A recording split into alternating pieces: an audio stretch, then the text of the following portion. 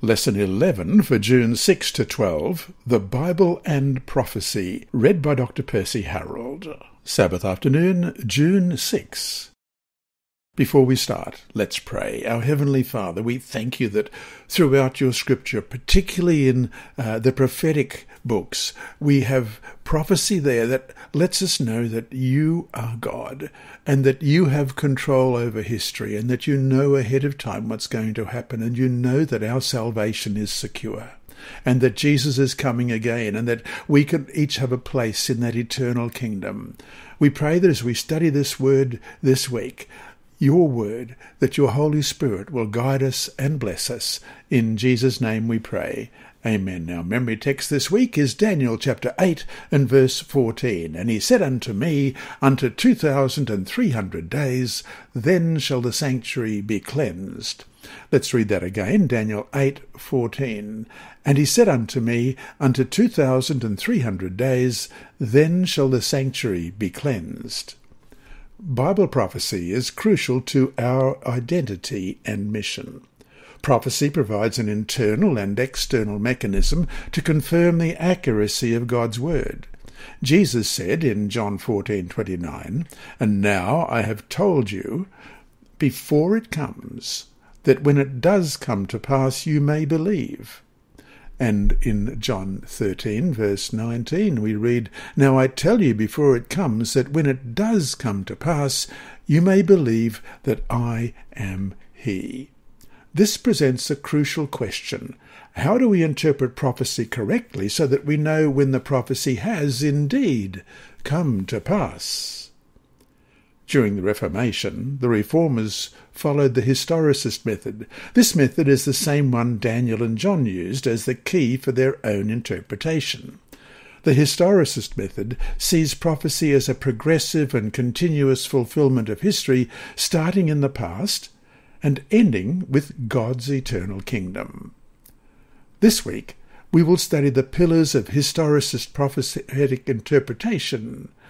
And, as Ellen White writes in Volume 8, page 307 of Testimonies for the Church, we are to see in history the fulfillment of prophecy, to study the workings of providence in the great reformatory movements, and to understand the progress of events in the marshalling of the nations for the final conflict of the great controversy.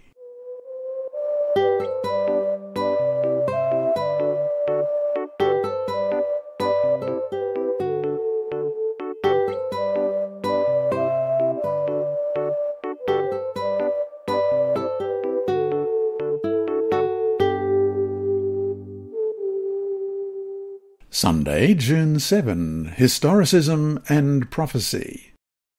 The foundational method that Seventh-day Adventists apply for studying Bible prophecies is called historicism. It's the idea that many of the major prophecies in the Bible follow an unbroken linear flow of history from past to present and to future. It's similar to how you might study history in school. We do it this way because that's how the Bible itself interprets these prophecies for us. Question. Read Daniel chapter 2, verses 27 to 45. What aspects of the dream indicate a continuous, uninterrupted succession of powers throughout history? In what way do we have the Bible itself showing us how to interpret apocalyptic, that is, end-time prophecy? Daniel 2, beginning at verse 27, Daniel answered in the presence of the king and said, the secret which the king has demanded, the wise men, the astrologers, the magicians, and the soothsayers cannot declare to the king. But there is a God in heaven who reveals secrets, and he has made known to King Nebuchadnezzar what will be in the latter days. Your dream and the visions of your head upon your bed were these. As for you, O king, thoughts came to your mind while on your bed, about what would come to pass after this. And he who reveals secrets has made known to you what will be. But as for me, this secret has not been revealed to me, because I have more wisdom than anyone living, but for our sakes, who make known the interpretation to the king, and that you may know the thoughts of your heart. You, O king, were watching, and behold, a great image. This great image, whose splendour was excellent, stood before you, and its form was awesome. This image's head was of fine gold, its chest and arms of silver, its belly and thighs of bronze, its legs of iron, its feet partly of iron and partly of clay. You watched while a stone was cut out without hands, which struck the image on its feet of iron and clay and broke them in pieces. Then the iron, the clay, the bronze, the silver, and the gold were crushed together and became like chaff from the summer threshing floors. The wind carried them away so that no trace of them was found, and the stone that struck the image became a great mountain and filled the whole earth. This is the dream. Now we will tell you the interpretation of it before the king. You, O king, are a king of kings, for the God of heaven has given you a kingdom, power, strength, and glory. And wherever the children of men dwell, or the beasts of the field and the birds of the heaven, he has given them into your hand, and has made you ruler over them all. You are this head of gold. But after you shall arise another kingdom inferior to yours, then another, a third kingdom of bronze, which shall rule over all the earth. And the fourth kingdom shall be strong as iron, inasmuch as iron breaks in pieces and shatters everything. And like iron that crushes, that kingdom will break in pieces and crush all the others. Whereas you saw the feet and toes, partly of potter's clay and partly of iron, the kingdom shall be divided, yet the strength of the iron shall be in it, just as you saw the iron mixed with ceramic clay. And as the toes of the feet were partly of iron and partly of clay, so the kingdom shall be partly strong and partly fragile. As you saw iron mixed with ceramic clay, they will mingle with the seed of men, but they will not adhere to one another, just as iron does not mix with clay. And in the days of these kings, the God of heaven will set up a kingdom which shall never be destroyed. And the kingdom shall not be left to other people. It shall break in pieces and consume all these kingdoms, and it shall stand forever. Inasmuch as you saw that the stone was cut out of the mountain without hands, and that it broke in pieces the iron, the bronze, the clay, the silver, and the gold, the great God has made known to the king what will come to pass after this. The dream is certain, and its interpretation sure. Note that Nebuchadnezzar's kingdom is recognized as the head of gold. Thus, Daniel identifies Babylon as the first kingdom in verse 38. Then Daniel says in verse 39, "But after you shall arise another kingdom, then another, a third kingdom, and then a fourth," in verse 40. That these are in succession one after another without any gaps also is implied in the image itself, for each of the kingdoms is represented in parts of a larger body, moving from the head down to the toes. They are connected just as time and history are connected. In Daniel 7 and Daniel 8, instead of an image, specific beast symbols are used, but the same thing is taught. We are given an unbroken sequence of 4 earthly kingdoms, 3 in Daniel 8. They start in antiquity and go through history up to the present and into the future, when Christ returns and God establishes his eternal kingdom. Thus, the image of Daniel 2 and the successive visions of Daniel 7 and Daniel 8 provided the basis for the Protestant historicist interpretation of prophecy, which Seventh-day Adventists still uphold today. Question, read John 14, verse 29. What does Jesus say that helps us to understand how prophecy can function? John 14:29, "And now I have told you before it comes, that when it does come to pass, you may believe." So to finish today, what great advantage do we have today, living when so much history already has unfolded that someone living in the time of Babylon would not have had?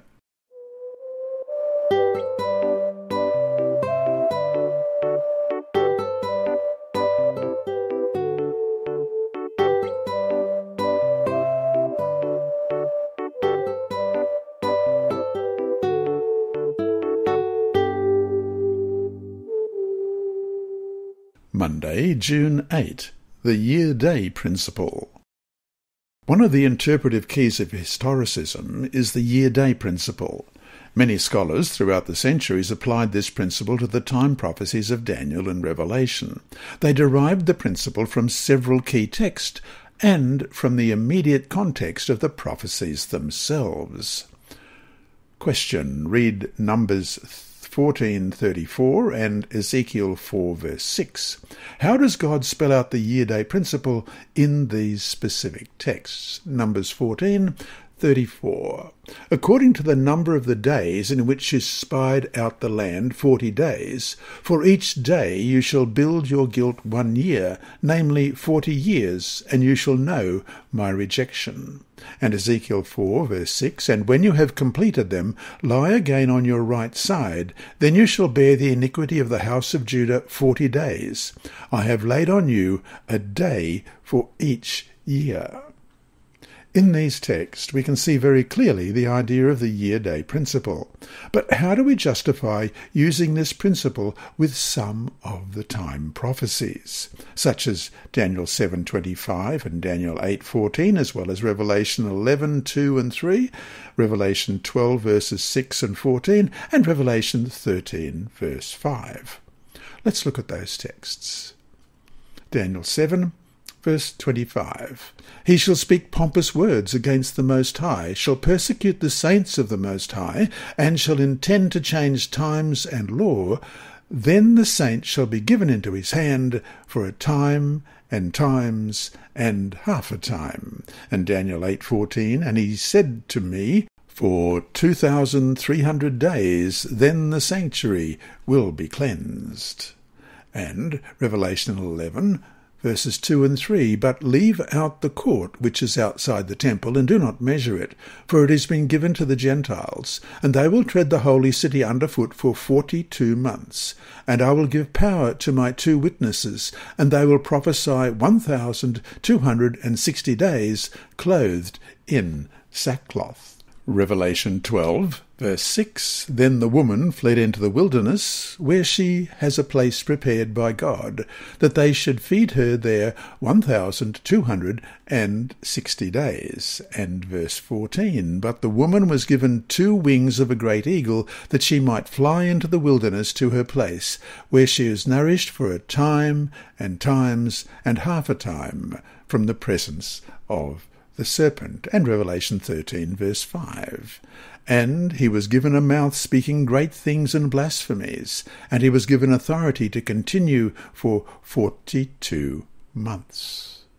3 other elements support year-day principle in these prophecies of Daniel and Revelation: the use of symbols, long time periods, and peculiar expressions. First, the symbolic nature of the beasts and horns representing kingdoms suggests that the time expressions also should be understood as symbolic. The beasts and horns are not to be taken literally. They are symbols for something else. Hence, because the rest of the prophecy is symbolic, not literal, why should we take the time prophecies alone as literal? The answer, of course, is that we shouldn't. Second, many of the events and kingdoms depicted in the prophecies cover a time span of many centuries, which would be impossible if the time prophecies predicting them were taken literally. Once the year-day principle is applied, the time fits the events in a remarkably accurate way, something that would be impossible if the time prophecies were taken literally. Finally, the peculiar expressions used to designate these time periods suggest a symbolic interpretation. In other words, the ways in which time is expressed in these prophecies, for example, the 2,300 evenings and mornings of Daniel 8:14, are not the normal ways to express time, showing us that the time periods predicted are to be taken symbolically, not literally. And so to finish today, look at the 70-week prophecy of Daniel 9:24-27.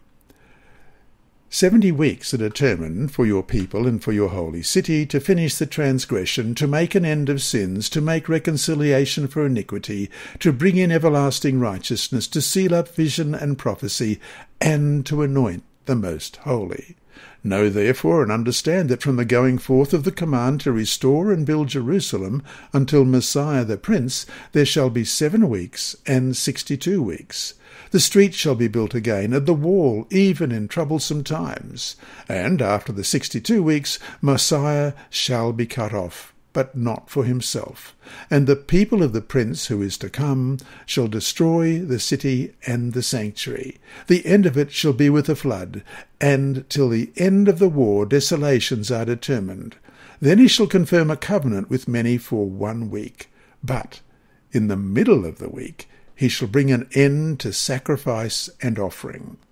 And on the wing of abominations shall be one who makes desolate, even until the consummation which is determined is poured out on the desolate. We read that the going forth of the command to restore and build Jerusalem until Messiah the Prince in Daniel 9:25 will be a literal 69 weeks, or just 1 year and 4 months and 1 week. The prophecy makes no sense when understood that way, does it? What happens, however, when we apply the Bible's own year-day principle and the 70 weeks become 490 years?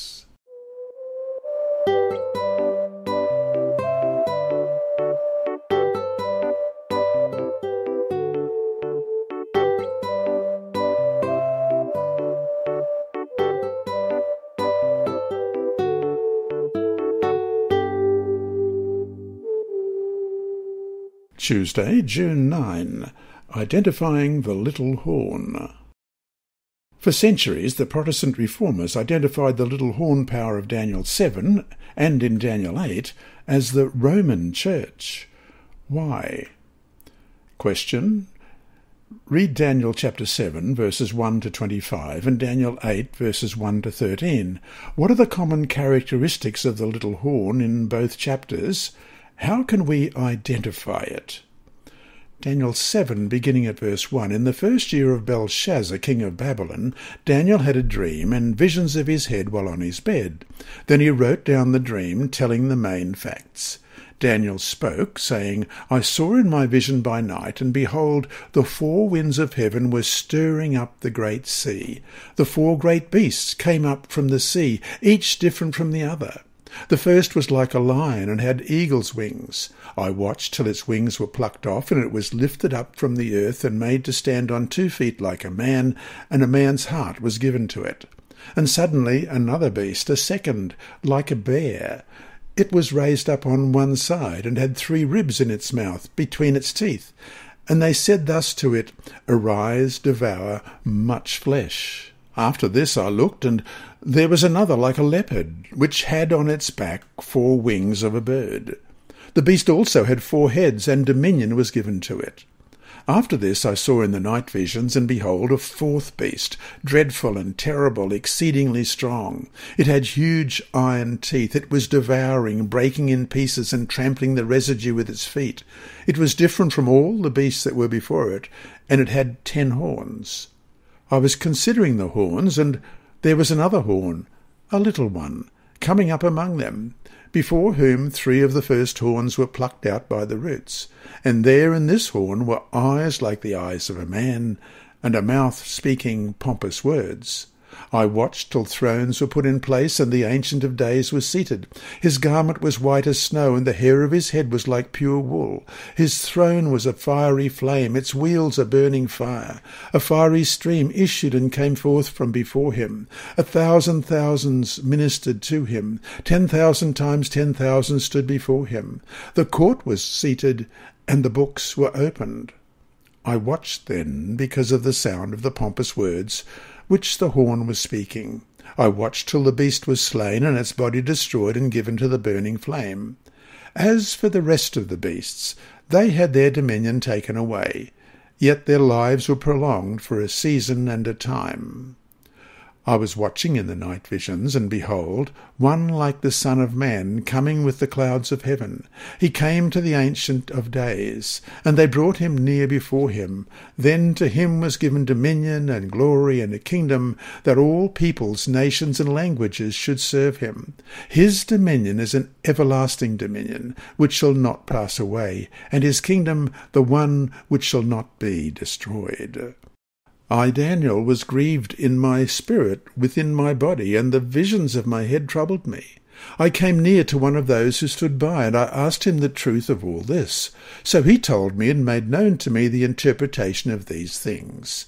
Those great beasts which are four kings which arise out of the earth. But the saints of the Most High shall receive the kingdom and possess the kingdom forever, even forever and ever. Then I wished to know the truth about the fourth beast, which was different from all the others, exceedingly dreadful, with its teeth of iron and its nails of bronze, which devoured, broke in pieces, and trampled the residue with its feet, and the 10 horns that were on its head, and the other horn which came up, before which 3 fell, namely, that horn which had eyes and a mouth, which spoke pompous words, whose appearance was greater than his fellows. And I watched, and the same horn was making war against the saints and prevailing against them, until the Ancient of Days came, and a judgment was made in favour of the saints of the Most High, and the time came for the saints to possess the kingdom. Thus, he said, the fourth beast shall be a fourth kingdom on earth, which shall be different from all other kingdoms, and shall devour the whole earth, trample it, and break it in pieces. The 10 horns are 10 kings, who shall arise from this kingdom, and another shall arise after them. He shall be different from the first ones, and shall subdue 3 kings. He shall speak pompous words against the Most High, shall persecute the saints of the Most High, and shall intend to change times and law. Then the saints shall be given into his hand for a time, and times, and half a time. But the court shall be seated, and they shall take away his dominion to consume and destroy it for ever. And Daniel 8, beginning in verse 1. In the 3rd year of the reign of King Belshazzar, a vision appeared to me, Daniel, after the one that appeared to me the first time. I saw in the vision, and it so happened while I was looking, that I was in Shushan, the citadel, which is in the province of Elam, and I saw in the vision that I was by the river Ulai. Then I lifted my eyes and saw, and there standing beside the river was a ram which had 2 horns, and the 2 horns were high, but one was higher than the other, and the higher one came up last. I saw the ram pushing westward, northward, and southward, so that no animal could withstand it. Nor was there any that could deliver from his hand, but he did according to his will, and became great. And as I was considering, suddenly a male goat came from the west, across the surface of the whole earth, without touching the ground, and the goat had a notable horn between his eyes. Then he came to the ram that had 2 horns, which I had seen standing beside the river, and ran to him with furious power. And I saw him confronting the ram. He was moved with rage against him, attacked the ram, and broke his 2 horns. There was no power in the ram to withstand him, but he cast him down to the ground and trampled him. And there was no one that could deliver the ram from his hand. Therefore the male goat grew very great. But when he became strong, the large horn was broken, and in place of it 4 notable ones came up toward the 4 winds of heaven. And out of one of them came a little horn, which grew exceedingly great toward the south, toward the east, and toward the glorious land. And it grew up to the host of heaven, and it cast down some of the host and some of the stars to the ground and trampled them. He even exalted himself as high as the prince of the host, and by him the daily sacrifices were taken away, and the place of his sanctuary was cast down. Because of transgression, an army was given over to the horn to oppose the daily sacrifices, and he cast truth down to the ground. He did all this and prospered. Then I heard a holy one speaking, and another holy one said to that certain one who was speaking, How long will the vision be concerning the daily sacrifices, and the transgression of desolation, the giving of both the sanctuary and the host, to be trampled underfoot? There are 7 common characteristics between the little horns of Daniel 7 and 8. Both are described as a horn. That's 1. 2, both are persecuting powers, as we read in Daniel 7:21 and 25, and Daniel 8, verse 10, but also Daniel 8, verse 24 reads just like this: His power shall be mighty, but not by his own power. He shall destroy fearfully, and shall prosper and thrive. He shall destroy the mighty, and also the holy people. 3, both are self-exalting and blasphemous, as we read in Daniel 7:8 and 20 and 25, and in Daniel 8 verses 10 and 11 and 25. Both target God's people, number 4, as we read in Daniel 7:25 and Daniel 8 verse 24.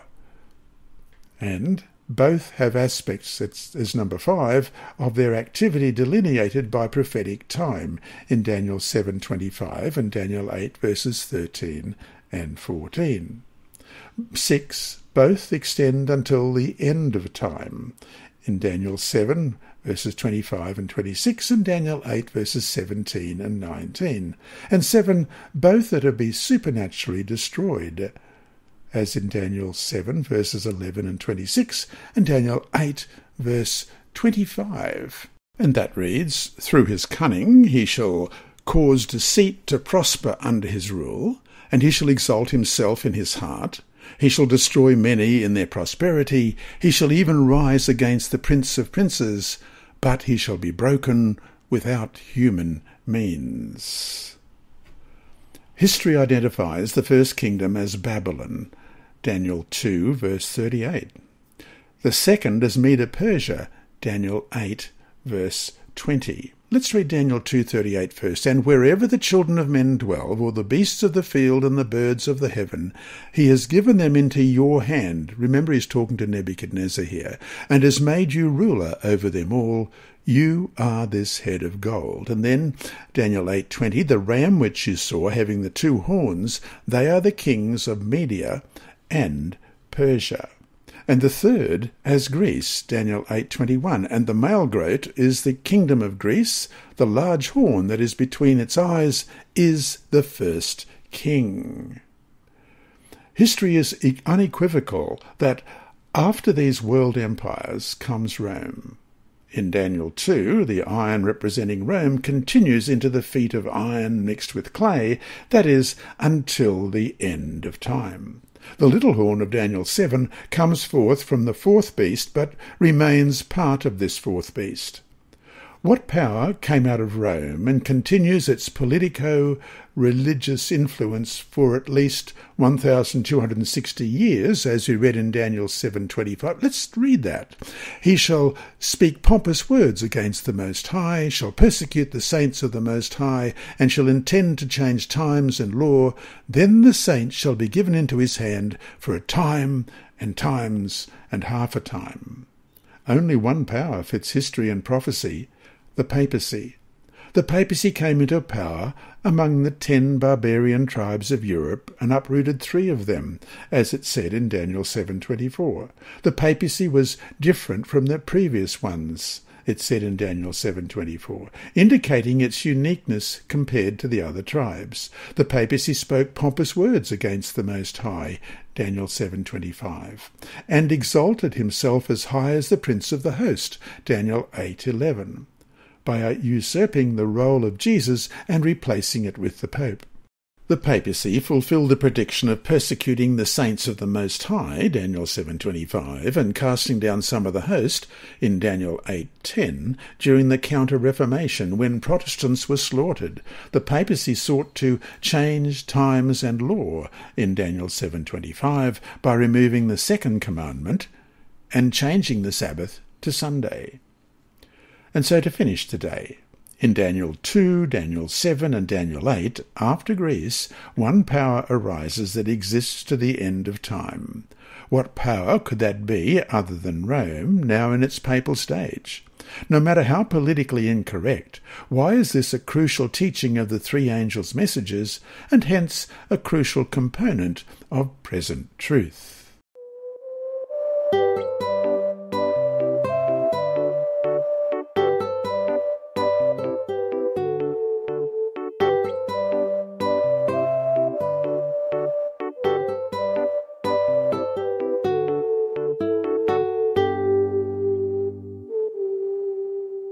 Wednesday, June 10, the Investigative Judgment.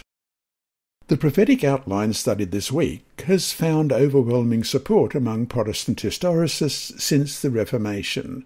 But it was not until the Millerite movement in the early 1800s that the 2,300 days and the investigative judgment were carefully reconsidered and studied. Look at the following chart. The chart consists of two columns. On the left, it's headed by Daniel 7, on the right by Daniel 8. Under Daniel 7, there's Babylon, the lion, but that's blank in Daniel 8 because this vision was during the time of Medo-Persia. The second under Daniel 7 is Medo-Persia, the bear. On the right is Medo-Persia, the ram. On the left, under Daniel 7, is Greece, the leopard. On the right is Greece, the he-goat. Under Daniel 7, there's pagan Rome, the fourth beast. Under Daniel 8, in the right, is pagan Rome. The horn moves horizontally. And the last line is papal Rome, the little horn.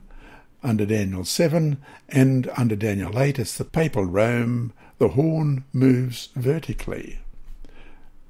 Question. Read Daniel 7, verses 9 to 14, and Daniel 8, verses 14 and 26. What is happening in heaven as depicted in these texts? Daniel 7, beginning at verse 9, I watched till thrones were put in place, and the Ancient of Days was seated. His garment was white as snow, and the hair of his head was like pure wool. His throne was a fiery flame, its wheels a burning fire. A fiery stream issued and came forth from before him. 1,000 thousands ministered to him.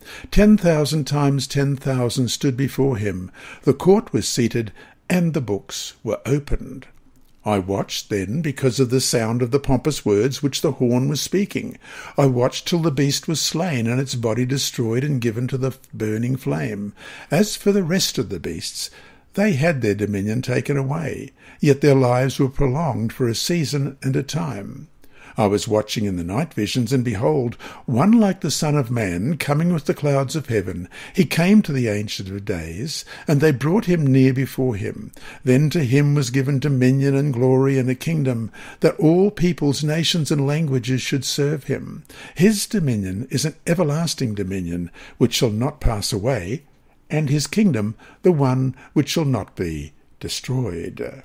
And Daniel 8, verse 14, and he said to me, for 2,300 days, then the sanctuary shall be cleansed. Then Daniel 8, verse 26, and the vision of the evenings and mornings which was told is true. Therefore seal up the vision, for it refers to many days in the future.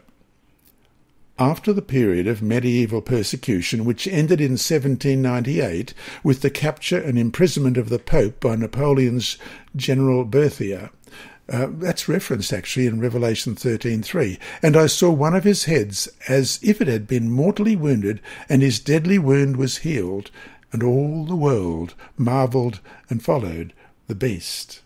Daniel 7 and 8 speak of judgment. The judgment is to take place in heaven, where the court was seated, as it says in Daniel 7:10, and one like the Son of Man, coming with the clouds of heaven, came to the Ancient of Days in verse 13. This is a judgment scene that occurs after 1798 and before the second coming of Jesus. This judgment scene in Daniel 7 is directly parallel to the cleansing of the sanctuary in Daniel 8:14. They are talking about the same thing according to Daniel 8:14. The time of this cleansing of the sanctuary, which is Day of Atonement terminology, is 2,300 evening mornings or days. With the year-day principle, these days represent 2,300 years. The starting point of the 2,300 years is found in Daniel 9:24, in which the 70-week or 490-year prophecy is chatak, or cut off, from the 2,300-day vision. Let's read that in Daniel 9 and verse 24. 70 weeks are determined for your people and for your holy city, to finish the transgression, to make an end of sins, to make the reconciliation for iniquity, to bring in everlasting righteousness, to seal up vision and prophecy, and to anoint the most holy. In fact, many scholars correctly see the 2,300-day or year prophecy of Daniel 8:14 and the 70-week prophecy, 490 years, of Daniel 9:24-27 as two parts of one prophecy. The next verse in the 70-week prophecy, Daniel 9:25, gives the beginning of the time period, from the going forth of the command to restore and build Jerusalem. The date for this event is the 7th year of Artaxerxes the king, as we read in Ezra 7 verse 7, or 457 BC. Counting forward 2,300 years, we come to 1844, which is not long after 1798 and before the second coming of Jesus. This is when Jesus entered the Most Holy and began his work of intercession, of cleansing the heavenly sanctuary. And we'll see the chart in Friday's study.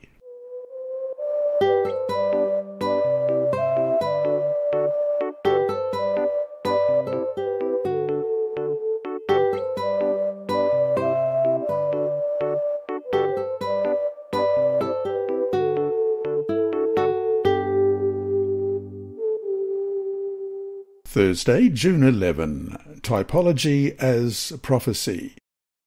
The symbols of apocalyptic prophecies, such as those found in Daniel and Revelation, have one single fulfillment. For example, the he-goat found its fulfillment in Greece, a singular kingdom, as we read in Daniel 8, verse 21. After all, the text came right out and named it for us. How much clearer could it be? Typology, however, focuses on actual persons, events, or institutions of the Old Testament that are founded in a historical reality, but that point forward to greater reality in the future. The use of typology as a method of interpreting goes back to Jesus and the New Testament writers, and is often found in the Old Testament itself. The only guide to recognizing a type and antitype is when an inspired writer of Scripture identifies them. Question. Read 1 Corinthians chapter 10, verses 1 to 13.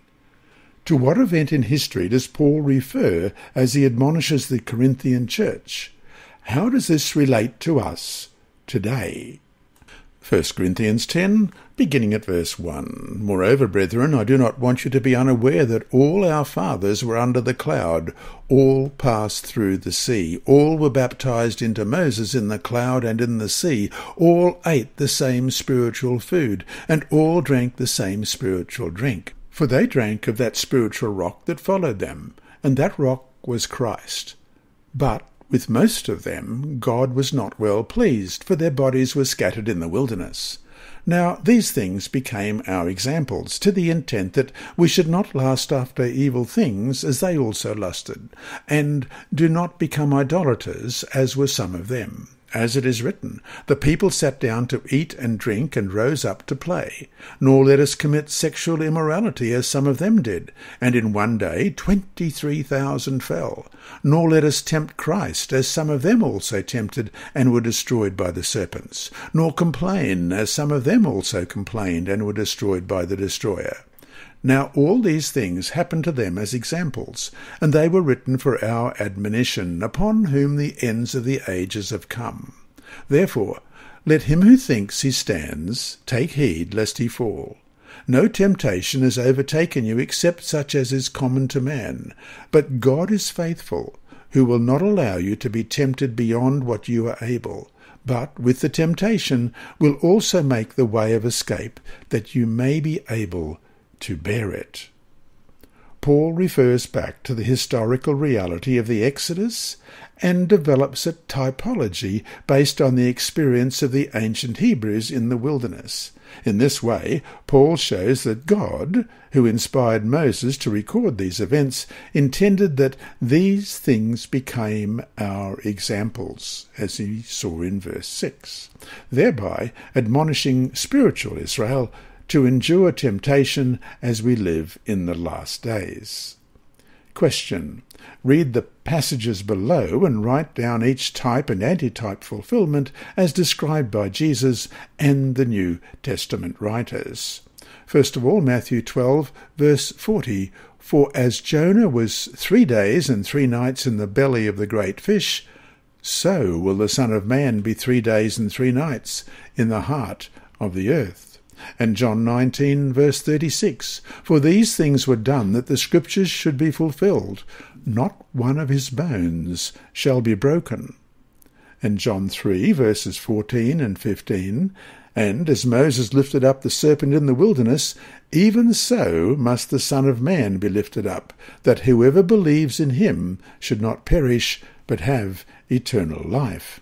And Romans 5, verse 14, Nevertheless, death reigned from Adam to Moses, even over those who had not sinned according to the likeness of the transgression of Adam, who is a type of him who was to come.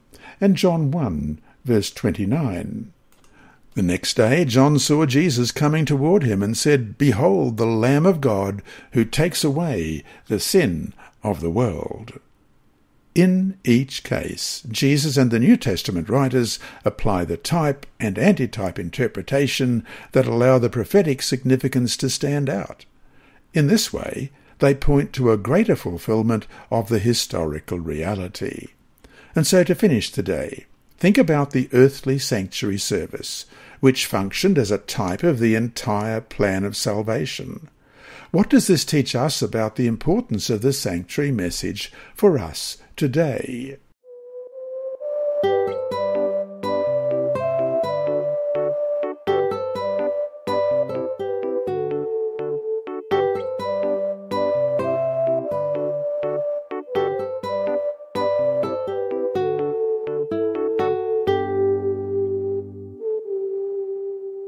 Friday, June 12.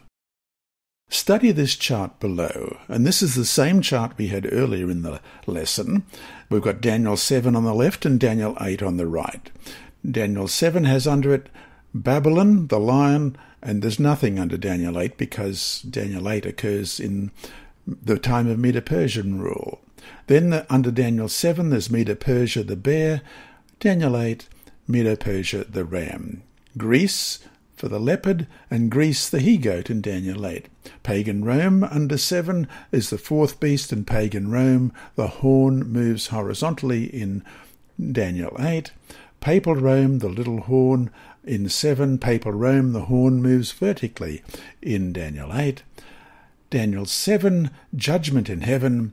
Daniel 8, cleansing of the heavenly sanctuary. The crucial point to see here is that the judgment scene in Daniel 7, which occurs after 1,260 years of persecution, as predicted in Daniel 7:25, is the same thing as the cleansing of the sanctuary in Daniel 8:14. And this judgment scene in heaven is what leads ultimately to the establishment of God's eternal kingdom at the end of this fallen earth's sad history. Hence, we have powerful biblical evidence for the great importance that Scripture places on Daniel 8:14 and the event it signifies. And that brings us to our 3 discussion questions for this week. 1. Go back and review Daniel 2.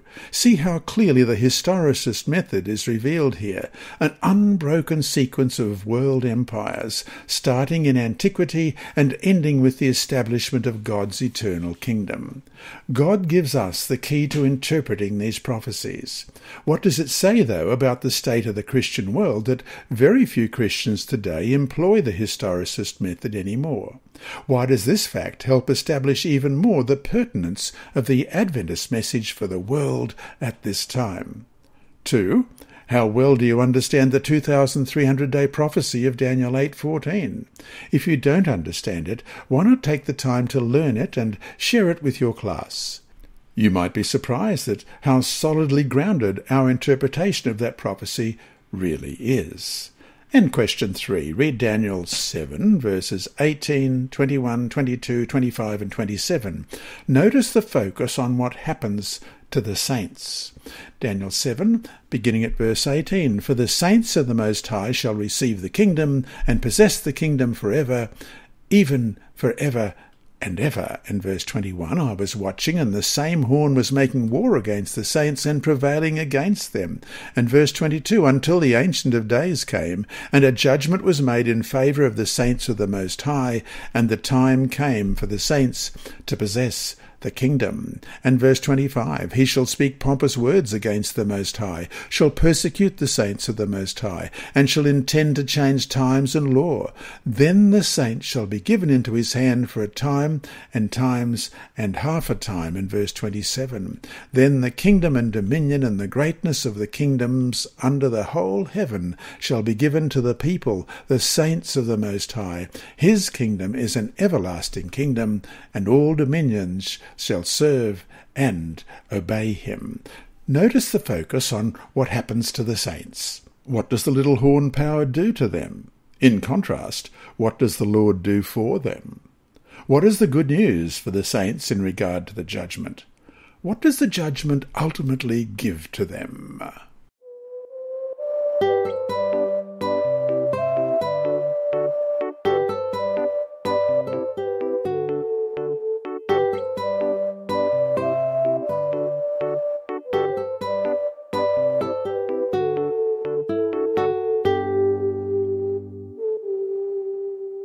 Inside Story. Our mission story this week is titled Running for God, and it's by Marianne Kazmierczak. Running brought me to church in Poland. As a young man, I started bodybuilding because the doctor cautioned me to take measures to improve my health. Then I got into long-distance running. I loved it. I ran marathons, 62-mile, 100-kilometre races, and even a 24-hour run over 126 miles or 203 kilometres. I joined a group of runners who trained together several times a week. After a while, I noticed that Peter, a runner in our group, missed our training sessions every Saturday. I couldn't understand why, and I finally asked him. "I've been thinking about the meaning of life," Peter replied. "I've been reading the Bible, and I've been going to several churches to find one that follows the Bible. Now I've found such a church. Would you like to study the Bible with us?" The Bible studies, led by a Seventh-day Adventist pastor, confused me. I considered myself to be a devout Christian, and I belonged to another denomination. One day, while we were running, Peter shocked me with a question. "Did you know that your clergy aren't telling you the truth?" he said. "Now you've gone too far," I exclaimed. "You're mixed up." "The next time we meet, I'll bring a Bible," Peter said. "You bring your church's book of doctrines. We'll see where the truth lies." The proposal seemed good to me. I'd always tried to live a truthful life and to follow the truth that I knew. At our next meeting, Peter and I compared the two books. I was stunned to realize that my book didn't match the teachings of the Bible. Several months later, I was baptized. I was 45. It felt good to join a church whose members cared about their health. Soon I noticed that several church members didn't eat meat. I researched the plant-based diet and also quit eating meat. Before, I saw my body as my own and exploited it for my own desires. Now I understand that my body is not my own. I try not to damage it. It is God's temple. Today I am 71 and running remains a major part of my life, although I have stopped training and competing on Sabbath. Running is an ideal way to spread the gospel. After a marathon, everyone feels good about their accomplishments, and it is easy to talk about God. I share who gives me strength to run at my age. I run at least 3 times a week, 6 miles or 10 kilometres each time. It takes me about 55 minutes. I run in forests and in nature. I think about my life and think about God. I hum hymns and remember Bible verses. I pray for God to bring people into my path so I can talk about him. He brings people to me. And there's a photo here. Thank you for your 13th Sabbath offering in 2017 that helped build a television studio for Hope Channel in Poland, broadcasting the gospel to the Polish-speaking world.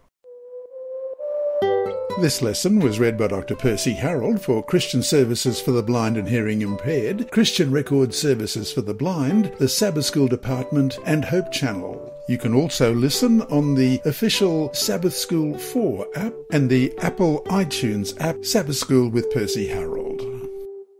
Remember, God is always faithful.